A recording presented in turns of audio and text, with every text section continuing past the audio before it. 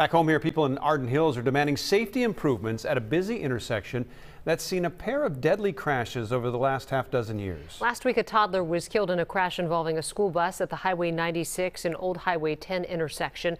Paul Bloom is live in our newsroom with more on the efforts and a tense city council meeting last night as well. Paul? It sure was, Kelsey. Randy, we are talking about 3 young lives lost in a single intersection over just a handful of years. Some in that community, including the Arden Hills mayor and city council members, argue enough is enough. They want immediate safety fixes.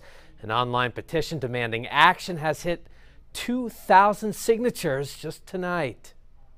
The worst kind of accident you can, well, other than head-on, is a T-bone. So, and that's what's happening at that intersection, and people are dying. Arden Hills Mayor David Grant lending his voice to the debate over safety at the Highway 96 Old Highway 10 intersection, not far from Mountain View High School and Interstates 35W and 694. The scene of 2 deadly crashes since 2016. Just last week, a toddler killed here in a frightening crash between a school bus and family pickup truck.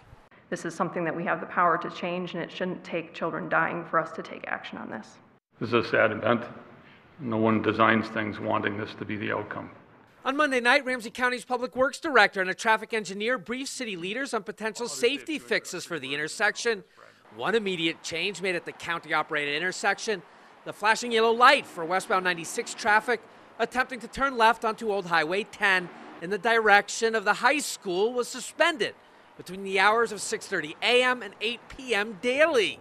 That's not enough for some on the council who believe flashing yellow turn signals are no good for a busy area that draws lots of young, inexperienced drivers. I have 2 young children who would attend Mounds View High School, and the thought of that intersection and them having to travel through that terrifying intersection daily really scares me.